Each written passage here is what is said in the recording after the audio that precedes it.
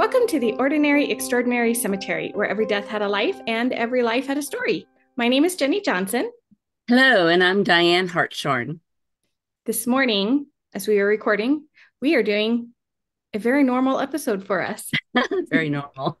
I actually had time to do some research because camp is over, which is fabulous. Not that I didn't enjoy the kiddos at camp or anything, it's just it takes It's up a a lot. lot of time. Yeah. So it was nice to have that wrapped up and ready to go for this year. And I apologize to those watching us on the screen. We're both like shutting down our phones because mine just donged. I don't know if anybody heard that, but it just donged. And I was like, oh, I should maybe turn off my No, mine just phone. vibrated at the same time. So it's like that's why I was shutting mine down too. I It's had to laugh. early. This is I'm this is early for us. Yes. And I'm usually pretty good about remembering to put it on silent before we start recording, but I forgot this morning and I was pulling up the notes. We're trying a new format for you guys today. So, because we are now doing this on YouTube in addition to the audio version, we're going to attempt to tell you today's story without using a full on script like I used to write before. I, I created an outline of everything that I discovered during my research for today's story, and we're just going to kind of follow the outline. But hopefully, this will be a little more conversational between us, and we'll see how you, the listeners and viewers, like this. If it's really clunky, we might go back to writing full scripts right. again. And then But yeah, definitely let us know in the comments yes, please let us know what you feel, how you feel about this new so way of then doing like, it. I was gonna say this is my first time eating it because I was texting Jenny last night. And so we decided to do it in the morning. She goes, I'll send you the script tonight. And I felt really guilty when I went to bed like about a I don't know why I said it sounding like that. And then I'm like, oh, she's gonna rush to get this done. And I went to bed and I won't read it. And I get up this morning and check my text, and it was like she sent it at midnight. So it's like But also, I'm a night owl. You're tend to be more of a morning person than I. Like you're yeah, up earlier and you're out, and you've been doing like physical labor for the last couple of days at the yeah. cemetery. I'm not So used to that stuff. So totally understandable that you are a little worn out. So there was no rush. I just wanted to get it done and put together, and I just kept finding more stuff to add to it. When I first started researching this story, I felt like there wasn't going to be a lot, but then I was able to do some more digging and some more digging. And this is actually a story we could expand into future episodes if we wanted to talk about some of the descendants of the gentleman we're going to cover today, because his children have actually done quite a bit too. So, and we'll mention some of their stuff briefly towards the end, but I didn't get into a lot of what they did only because that would make this episode way too long. and it's about them too. And Right. because the gentleman we're talking about, his headstone is behind Jenny. And once we find out, once we share who he is and what he did, it reminded me when I first saw it that of his invention. Um, it looks to me like what I would like to soak in, and I'll explain Right. that. We'll explain that more. That sounded so In a weird. moment. So, actually, I'm going to start this off today to ask if you are a bath taker. Me? Yeah. No, because this is going to sound so weird. That means I would have to clean my bathtub on a regular basis. So I'm a shower person, but when I stay someplace and I know the bathtub is pristine, yes, I so I want nothing more than soak. But growing up, as weird as this may sound, we didn't have a shower in our bathroom. We just had a tub, and I would spend hours in the bathtub until the water got cold, had to fill it back up, and I did that several times. So I am a bath take. I love a bath. And actually, when we bought our current house, so our old house, we had, a five-piece, what they call a five-piece master bathroom. And so it had a separate tub and shower, and the tub was a soaking tub. And I loved the soaking in the tub part. Um, and when the kids were little, they loved it too, because it was like a big old swimming pool for them when they yeah. were really little, and we'd fill it up. The only thing I hated about it, because it's wider than it is long, it was a Mm-hmm. pain to clean because I'm short. And so leaning across to clean it was never fun, but I used it all the time. When we bought this house, our master bathroom only has a shower. It's a very small bathroom. We gave up the big bathroom to have another bedroom actually in this house, which was Oh, fine. But it yeah. means, but fortunately, the shared bathroom in the hallway, the kids' bathroom, does have a tub, so I can still take my baths. And I do, like you, I will take very long baths, but I will take my books, I will lay in it and read until the water is cold, and I will refill it. And that's my favorite thing to do in the winter, especially once it's dark and I'm done with everything for the day. Just go up and take a hot bath with my book and then go straight to bed from there. I have a friend who has one of those soaking tubs, and I when I go over there and I just sit and I just look at it because it's like, because she goes out of town every weekend. I'm like, if you need somebody to come over and babysit your tub, I'll do it. I'll sacrifice my time to come over and soak in your tub. Well, and someday, one day in the future, maybe I will have the ultimate soaking tub, which would be a Victorian clawfoot bathtub with all the fixtures on it, and just they're so glorious. That would require either moving though, or being able to expand our master bathroom to include a tub of that size. Maybe we'll see in a Yeah, few years what happens. mine is in the So garden, and they're extremely heavy, so I don't think we could put one in our house without it falling through the floor. yeah, you'd probably have to check weight limits and things like Yeah. that. But so this leads us to today's topic. Now that we've discussed our baths and our soaking and our bathing habits, thanks for indulging us, listeners, on that one. We are going to be discussing the life of John Michael Kohler. John Michael Kohler, we could be so thankful for him because he founded the Kohler Company, which is best known for its plumbing products. But the company also manufactures furniture, cabinetry, tile, engines, and generators. And he is best known for creating what we know now as the modern bathtub. Now, like Jennie and I were talking about before the episode, bathtubs and bathing tools, I guess, have been around forever. But usually, there was the not cast iron, but the iron metal tub Some that you kind would of have metal to, tub, yeah, or yeah, sometimes a wooden tub. yeah, that you would have to fill with water, usually from the stove to heat it up, or from, if you didn't have a stove, campfire, and then drain it and dump it. And it was always the stories. The youngest kid would have the dirty bathwater. But anyway, but Mr. Kohler, invented where you could have a drain and be able to fill the tub from possibly inside the house without having to fill it with buckets. So it's basically the modern plumbing, so to speak, as it was modern back in the 1880s. 1880s, yeah. And he was a very ingenious man. Like his brain, as we learn more about him, was Yeah. going all the time. He was always thinking of things and very smart. But he came from extremely humble beginnings, as so many of our subjects do.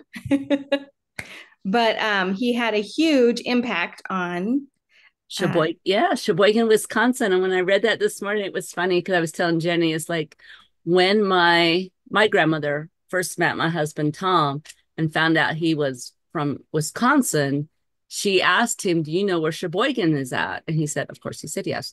And her dad, so be my great grandfather, they lived back there for a time. And I think when his mother, so be my grandmother's grandmother, there we go, when they first came to the United States from Germany in the 1840s or 50s, they came into Sheboygan, Wisconsin, because when I look on a map, I think it's like a port city, which, yeah, it's right there off of Lake Michigan. right, exactly. So that was pretty cool. And I read that and it's like, oh, yeah, because he has um, many things named after him. The John Michael Kohler Art Center, John Michael Kohler State Park, the Kohler Memorial Drive, which is like the main highway into Sheboygan. So he definitely left an impact not only for us, but apparently for Wisconsin as well. Yes, definitely. And when you talk about, you said your grandmother was a German immigrant. They were Mm-hmm. immigrants from Germany, which makes total sense. There were a lot of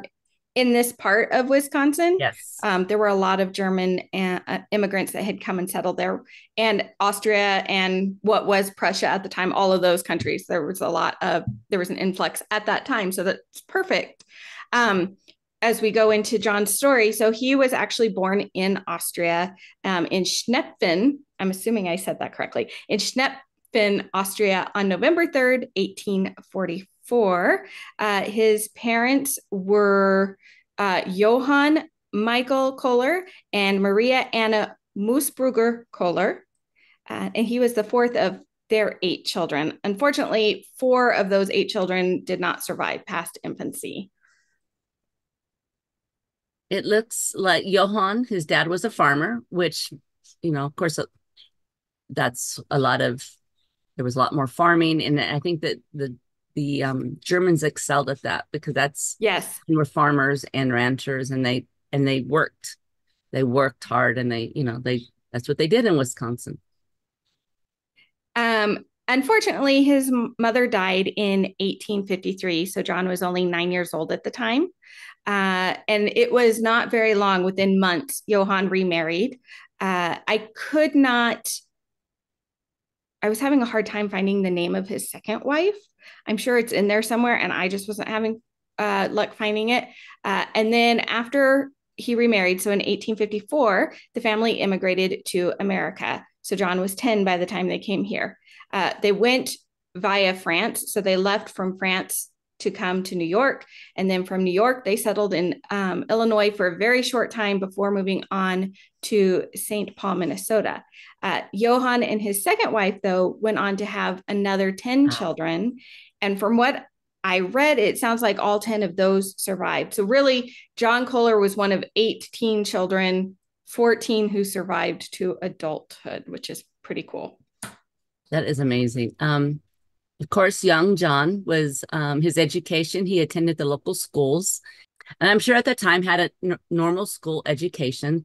John, on his own, decided to move to Chicago in 1862. He was 18 years old, and he actually attended Chicago's first business school. I don't actually know how to pronounce the name of this school. I'm assuming it's Dierenfurth College. Or close to Dierenfurth. So I do believe the school still exists. So if any of our listeners want to correct us on that pronunciation, please do. but I'm not even going to try to say it again.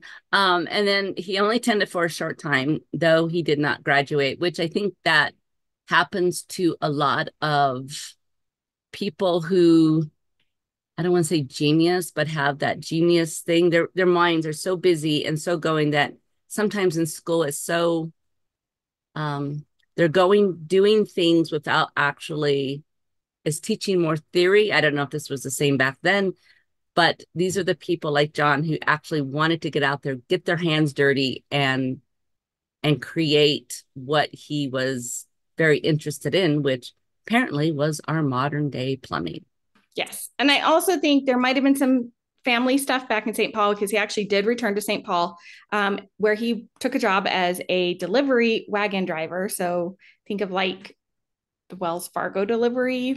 Like if you've ever watched the movie The Music Man, Wells Fargo delivery. So it was kind of that sort of thing. But he really, really, really loved Chicago. So he didn't stay in.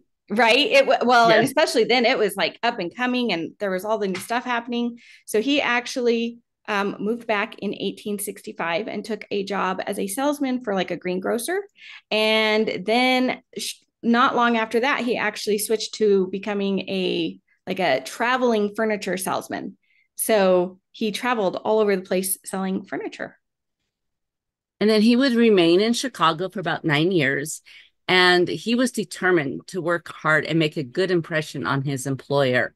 I mean, he comes from very humble beginnings, and I'm sure he learned from his dad the value of hard work. And then the furniture sales job often took him to Sheboygan, which, when you think about that now, furniture salesman is not like they could hop on Amazon and hop on any device, or even, I don't even think the Sears catalog was available then to see. So they would travel, and a lot of times they had like little samples of furniture. Yes. And you'll see them every once in a while, like on an antique roadshow. Goes to show how we spend our evenings. Like little miniature dressers and beds and that. And this, a lot of times they would take those and then he maybe delivered the orders later. Or I'm sure he had some of his, ready full size furniture to sell and deliver at the time. And see, and he, like I said, he worked hard because he wanted to make a really good impression on his employer. And he often went to Sheboygan, Wisconsin.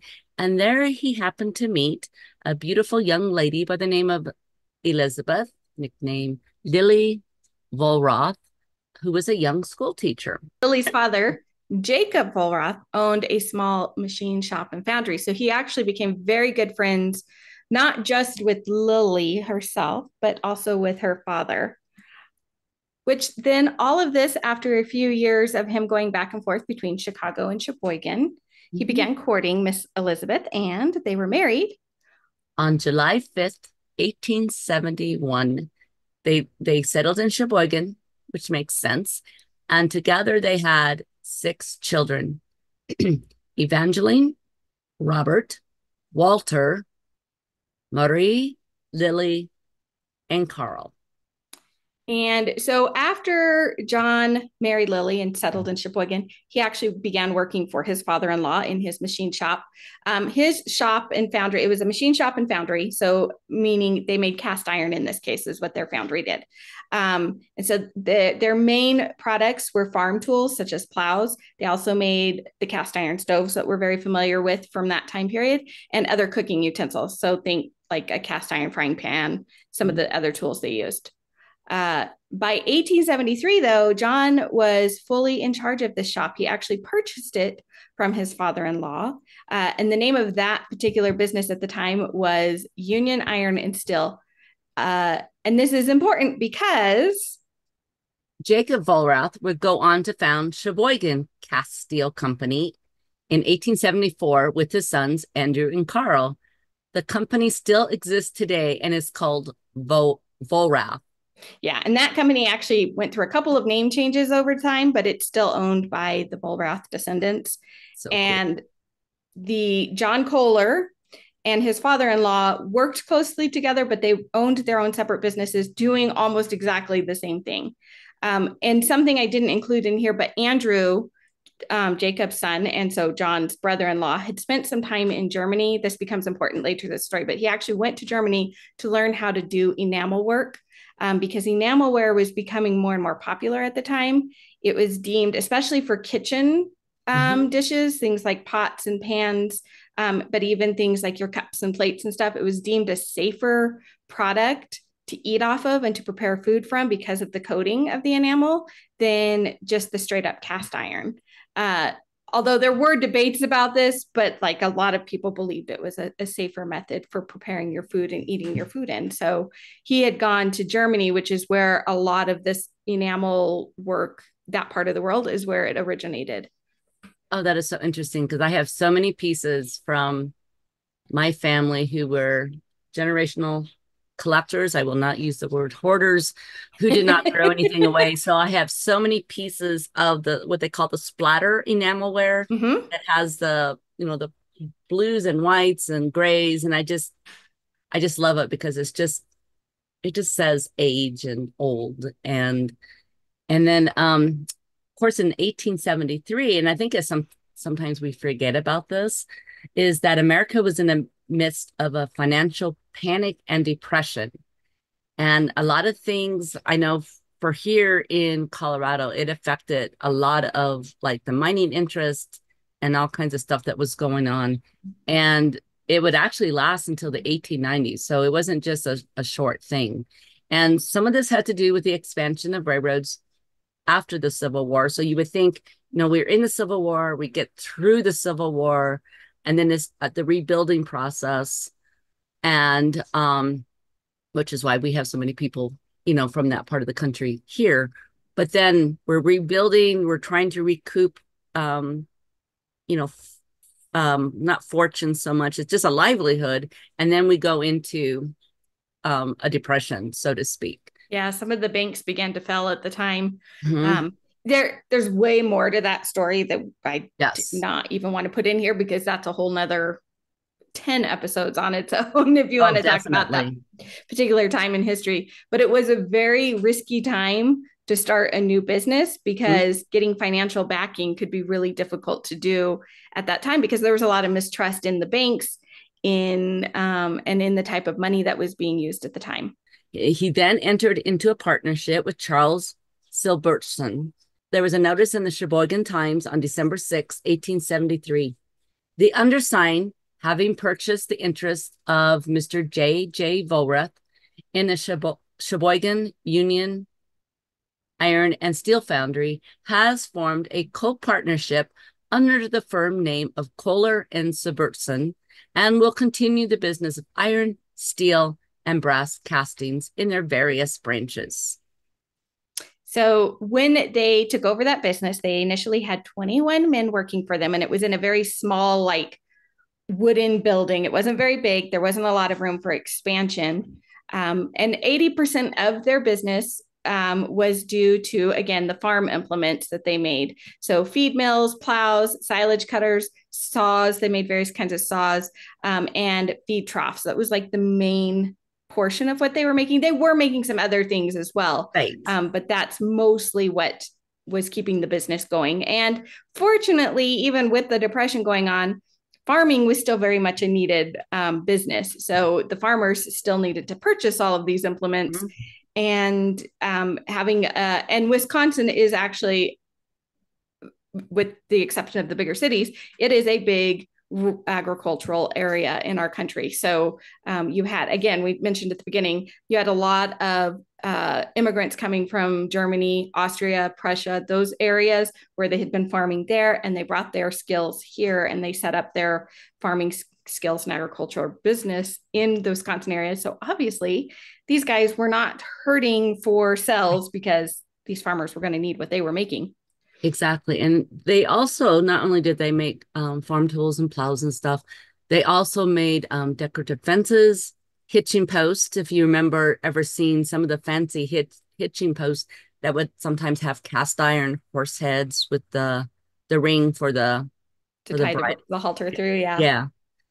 Lawn furniture, and even cast iron cemetery crosses that, well, I wanted to keep an eye out for cast iron crosses. But after the call, I'm going to have to go out into my yard because I have an old plow and I have a lot of farm implements from, generational orders that I'm going to have to now go look at the names of the companies because this would be very, very interesting if I had some of these pieces, which I wouldn't be surprised if I did.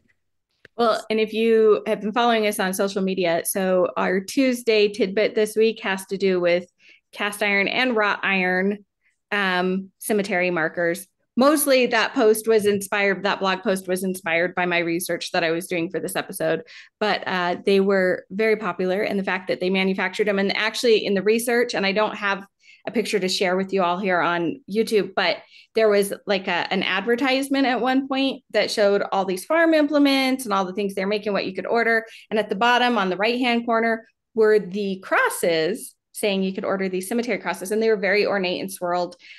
Being cast iron, they would have been made using a cast iron mold. So they would have had the mold pre-made and then poured the iron into this mold, and it would have set up, and then they would have shipped it out to any cemetery anywhere if you had access to their order form to be able to put that up instead of an actual headstone.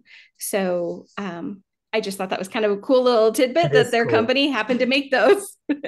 So in addition to bathtubs, in 1878, Silbertson sold his portion of the company to Herman Hayesen and John Stinn, who were German immigrants who had began working for the company as machinists.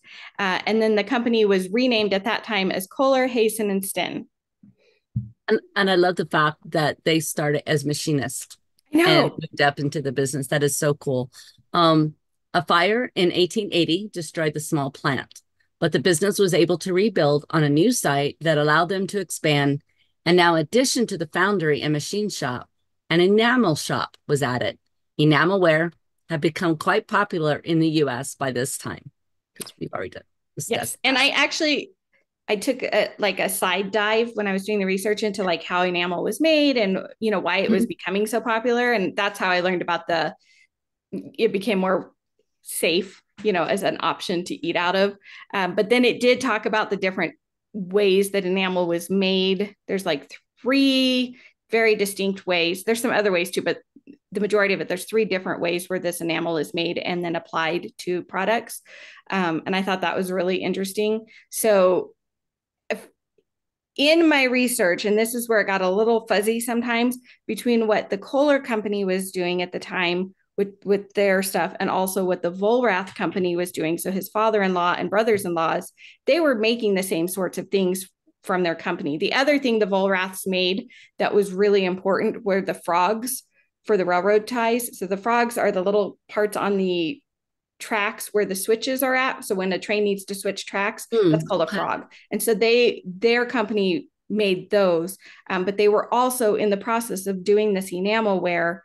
And I speculate, and I couldn't find definitive proof, but I'm guessing that John Kohler and his business associates probably learned some of their enamel stuff from his brother-in-law, Andrew Kohler, after he came back. So even though the Vollrath company was also producing enamel wear, John Kohler also was doing it. I couldn't find anything that said like they were like butting heads or anything like that. It sounds like the family got along very well. They just owned their own separate businesses and they just happened to produce the same types of products up until 1883. In 1883, John Kohler decided to add the enamel to the inside of a feeding trough. And this was a new concept. It hadn't been put in a feeding trough before. And this isn't like an animal feeding trough, specifically, I think, for hogs.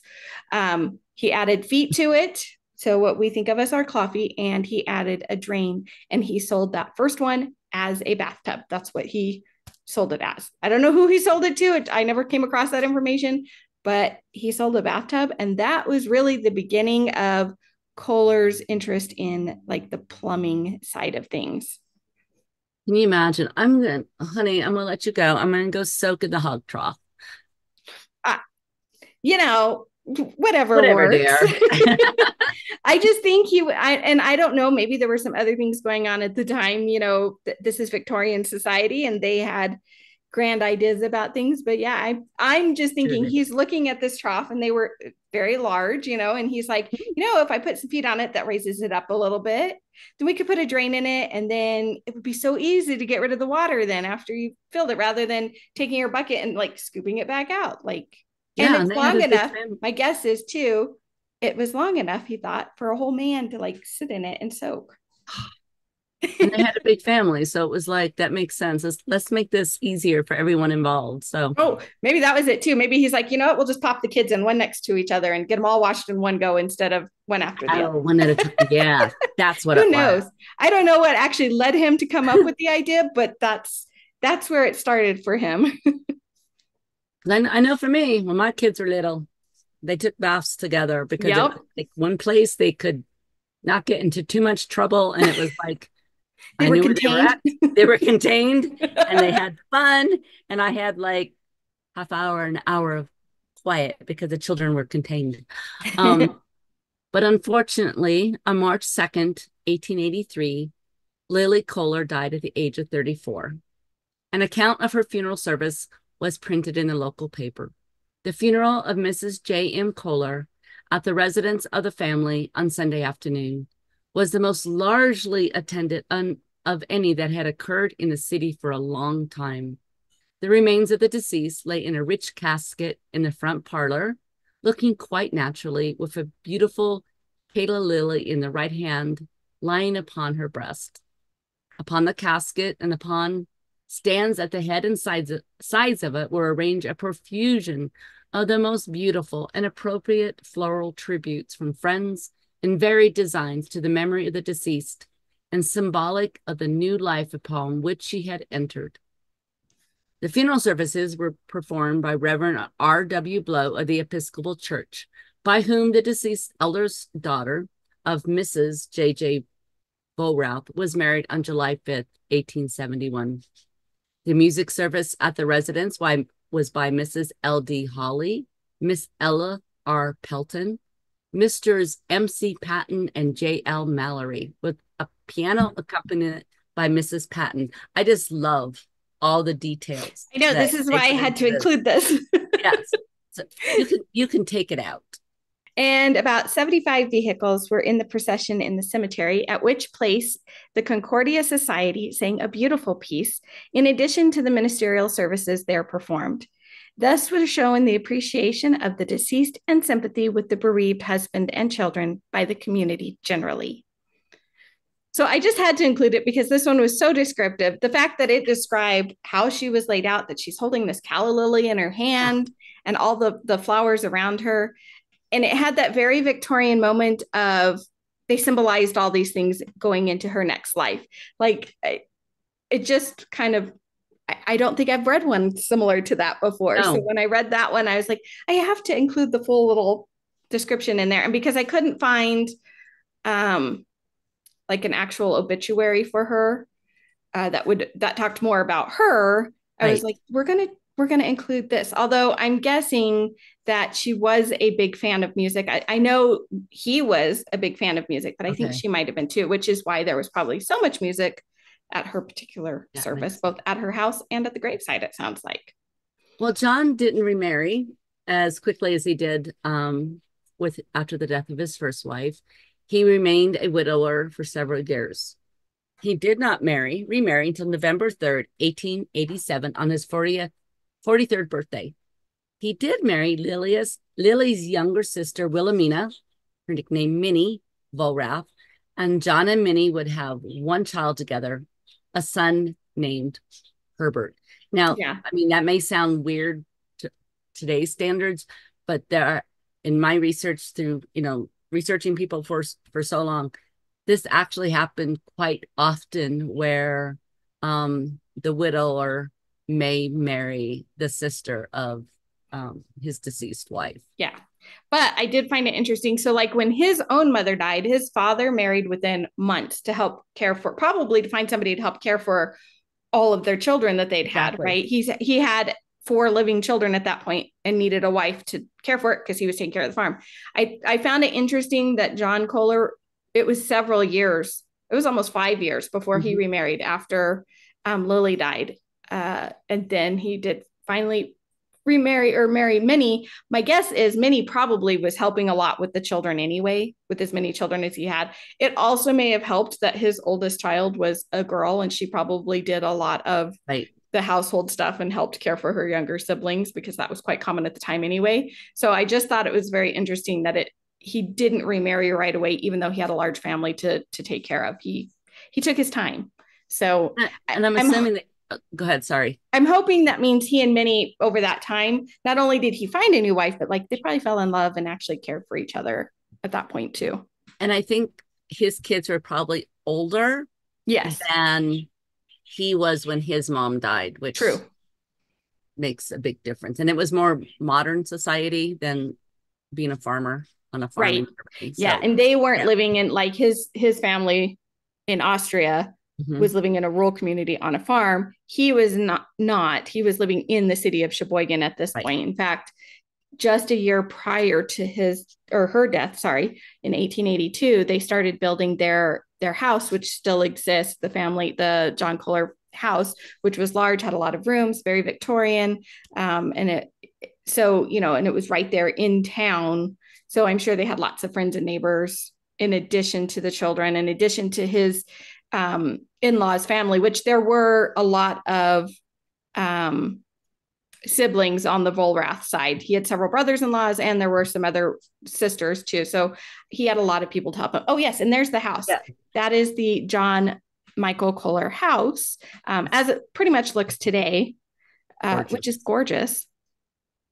And that is actually now a part of the Michael Kohler Arts Center. It's actually the Art Center, I think, is built onto the front of it. And they do all the theater and the dance and all of that in there. But this is a part of it. And there are times when it is opened up to the public and you can actually go inside and see the inside of this very important building in Sheboygan. Well, just imagine came from such humble beginnings in Austria, and then what he built up through hard work and tenacity, because you would have to have tenacity. Oh yeah, most And definitely. And this is his basically his legacy, and that's really cool. I love the tower, the right here in the middle there. Yeah. Yeah, that's one of my favorite things.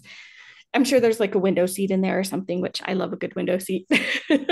Oh, definitely. And not only, did he have this beautiful house, but he also gave back a lot to his community. John founded the local Humane Society in Sheboygan. He was very active in charity work. He had an appreciation of art and literature and music, which we discussed probably with his wife as did as well. And he was a Mason and a member of the Independent Order of Oddfellows. He was also a member of the County Board of Supervisors from 1881 to 1882.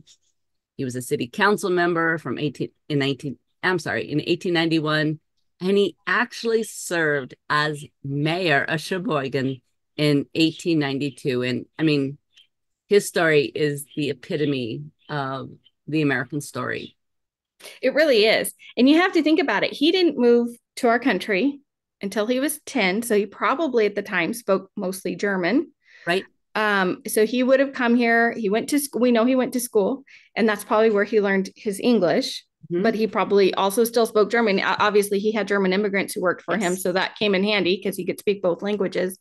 But yeah, he was able to build this glorious house. He built a fortune. He built this company that continued to expand and grow, even when it went through tough times, like the fire that burned down the first initial shop. But you know what? He actually moved it, found a bigger space, expanded the whole thing, and expanded what products they're making. And then by almost the end of that century, he had served as the mayor of his community and was very highly respected and highly thought of within Sheboygan and the surrounding area.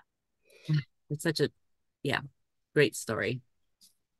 So from in 1873, he had 21 employees, and his business grew to more than 125 by 1888. And by then, the company was mainly producing enameled bathtubs and cookware. As well as additional plumbing items. So now we're getting to the point where indoor plumbing is becoming a possibility, at least for the wealthy. Mm-hmm. And so they were also producing the other items needed to have plumbing. So your pipes and your faucets and all the parts that go with that. That was all produced by them. But at the same time, John Kohler began to feel like the business was outgrowing the city of Sheboygan. So his plant was located like right in the city on a couple of corner blocks, and it was all built up. And so he planned to move his business about 4 miles west to an unincorporated village, which at the time was called Riverside.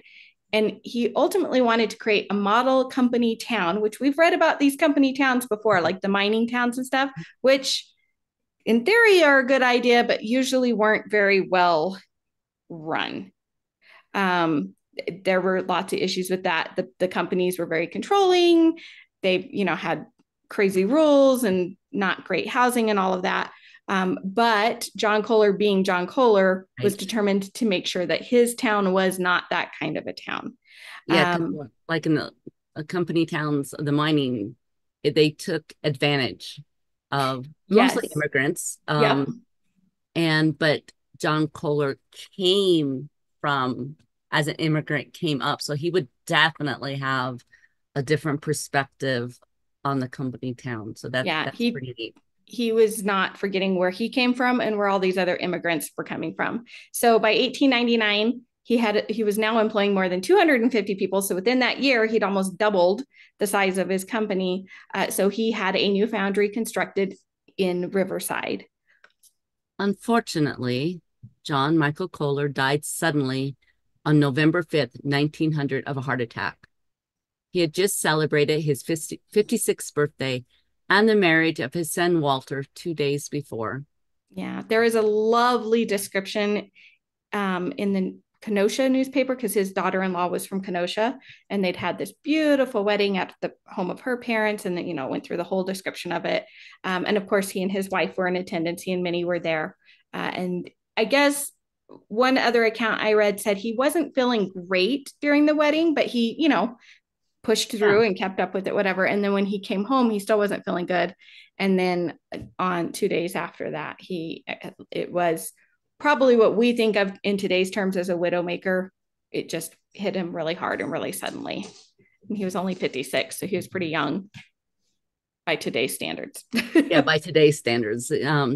He was buried in the family plot alongside his first wife in Woodland Cemetery. And the plot is marked by a large marble bench with the name John Michael Kohler carved on it. And if you're watching us on YouTube, you can see that bench here behind me. It almost, I call it a bench. It looks more like a couch because it's got the two end pieces on it. But it is large, and you can see his name engraved on the back there. And then each of the other members that are buried within that plot, their graves are marked with marble markers that are long and narrow.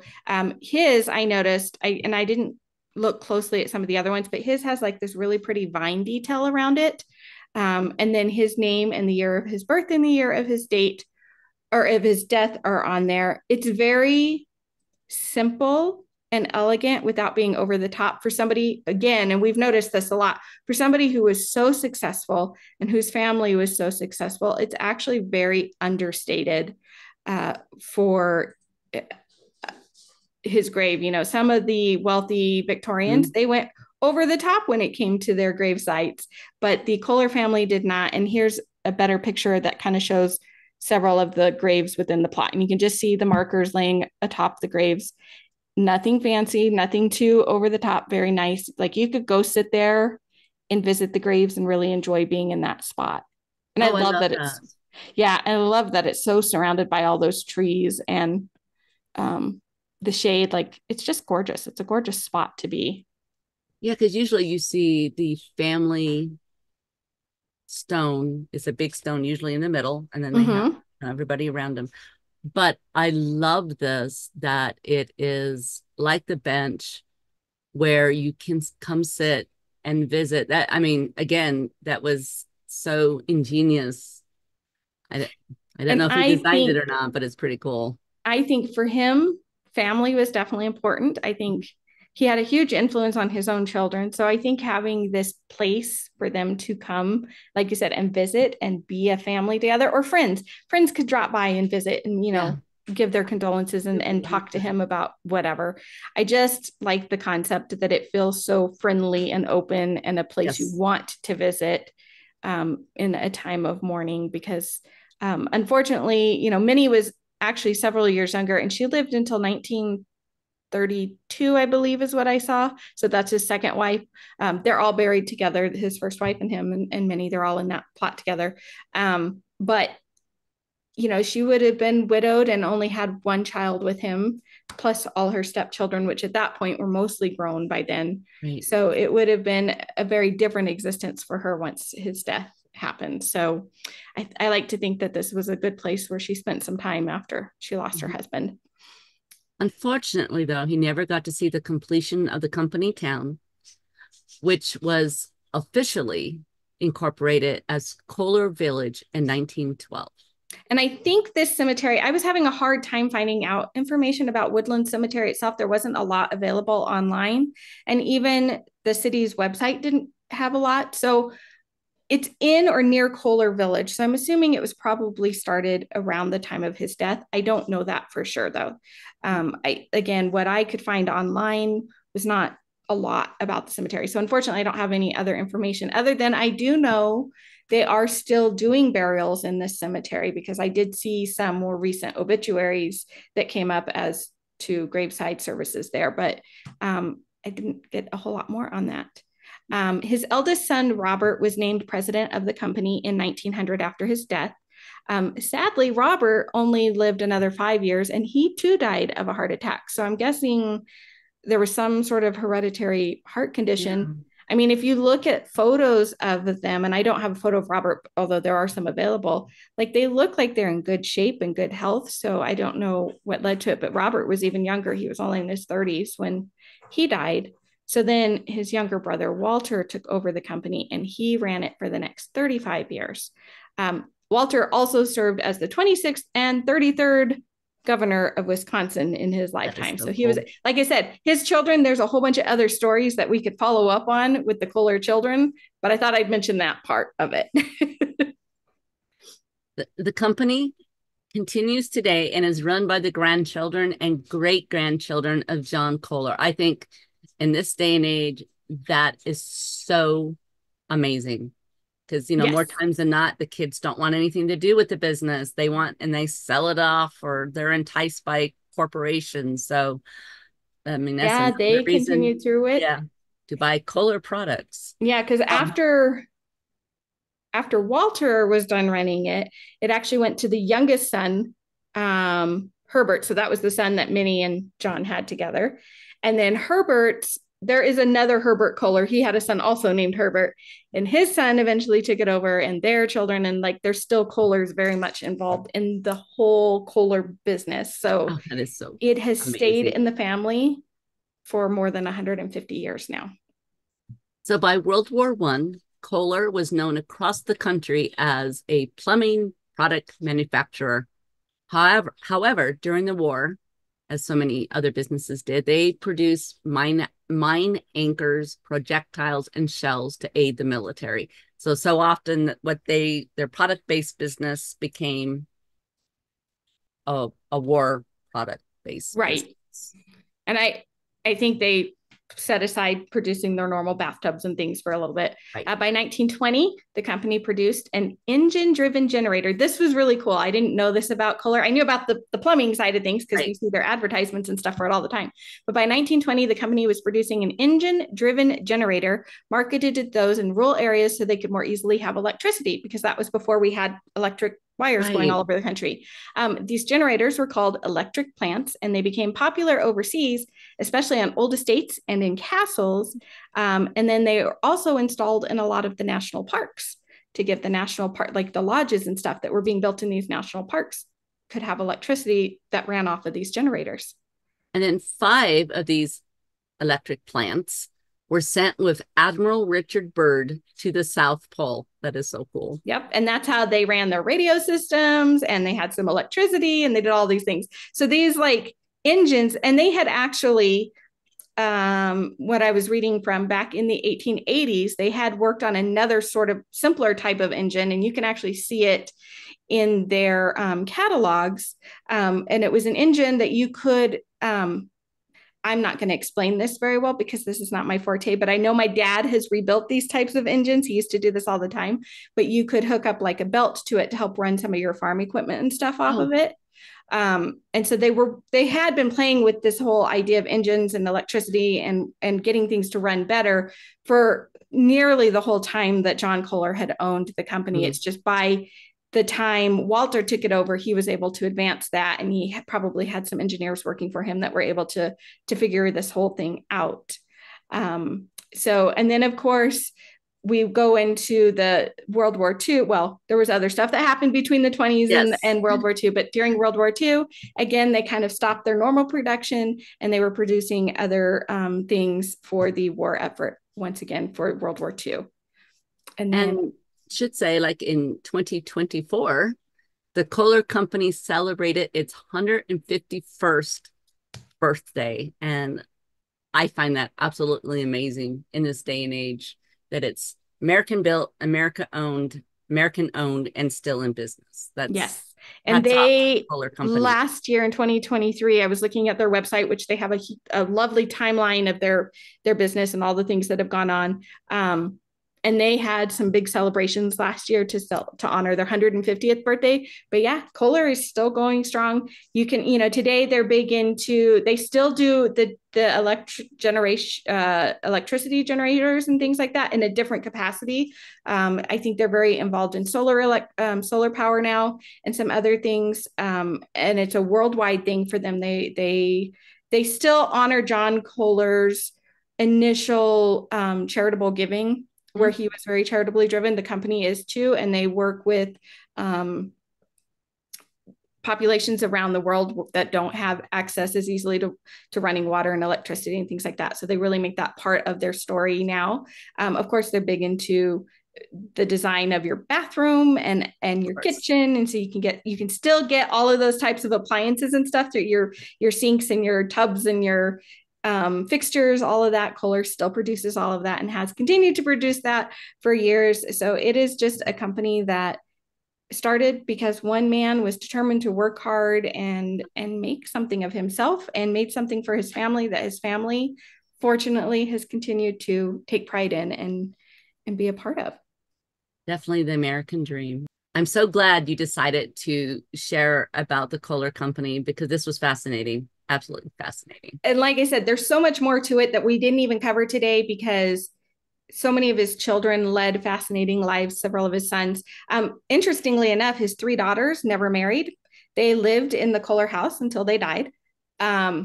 So I don't know the stories behind that, but I did read that none of them ever married. They just stayed in their home.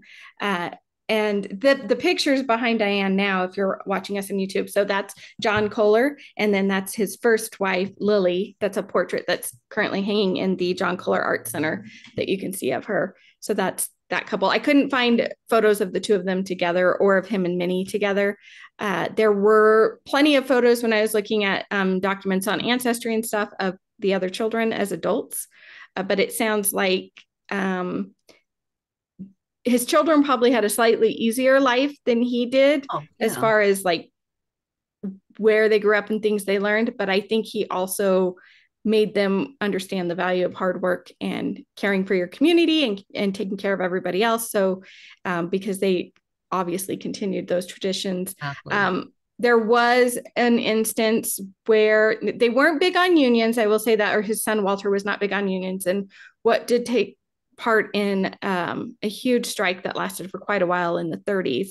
And I didn't get very far into that story. Again, deciding that because I wanted to focus on John himself, we could maybe focus on the boys in another episode and what they did later in life. But they were a significant part of Wisconsin's history altogether, though, going forward, and still are to this day. So thank you, Kohler family, for all that you do. The John Michael Arts Kohler, oh my gosh, the John Michael Kohler Art Center is something the next time I get back to Wisconsin, knowing that Sheboygan's not that far from Milwaukee, would be something cool to see because they definitely have a big presence in that community. And somebody who's involved in the arts here, I think it'd be fun to go there and see what's going on. Well, definitely. And the foundation of the art center, the story behind it. And yes. So I think it would be even more impressive to see what this man built. And because of his hard work and ethics and tenacity and all of that this is a byproduct of that. So that's, yes. I think it would mean even more knowing what you now know about him. So I'm glad I thought one night when I was taking a bath, who invented the modern bathtub? And it led down this whole avenue of John Michael Kohler and his life. I'm sure residents of Sheboygan and Milwaukee well know who he is, and most of Wisconsin, but I figured outside of Wisconsin, a lot of us probably didn't know, even if we've heard of the Kohler company, didn't really know the story of the company and where it has led his whole family. So I'm glad I decided to jump down this particular rabbit hole and learn more about him. He's one of those American innovators that's right up there with like Henry Ford and Einstein, all these people that did so many things, but we just don't hear about him as much. Like, unless you're probably right there within that local community, you're not hearing his name the way we hear other names thrown around. So I will never be able to I'm sorry. I will go to Home Depot and I will be able to regale Tom with all of this history the next time I see a Kohler bathtub faucet. I love it. And then he probably will leave me in the aisle someplace. I know. I think I'll be the same way now. Like, I'll have a better appreciation for Kohler products after learning this whole story. So thank you, Kohler Company. Thank you, John Michael Kohler. It was exciting to learn this. And I would love, if anybody knows a little bit more about Woodland Cemetery, where he's buried and his family is buried, I'd love to learn more. There just wasn't anything online. So if you want to share that with us, we'll be happy to put that in a future episode, because it looks like a lovely, peaceful, restful area surrounded by trees and greenery. And of course, this picture was taken in 2006. And I wanted to real quick give some credit for the pictures that we have today, because none of these were taken by Dianne or myself. I found all of these online. So the John Michael Kohler grave sites, all those pictures were taken by Joe Solinsky. The Cole House picture was provided by Deborah Shad, and I found that on Ancestry.com.